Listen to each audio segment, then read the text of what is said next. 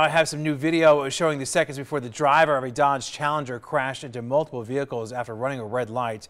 Well, here you see it seconds before that event, that car going full speed. The crash happening in January on Cheyenne near Commerce Street. 9 people were killed in this awful tragedy.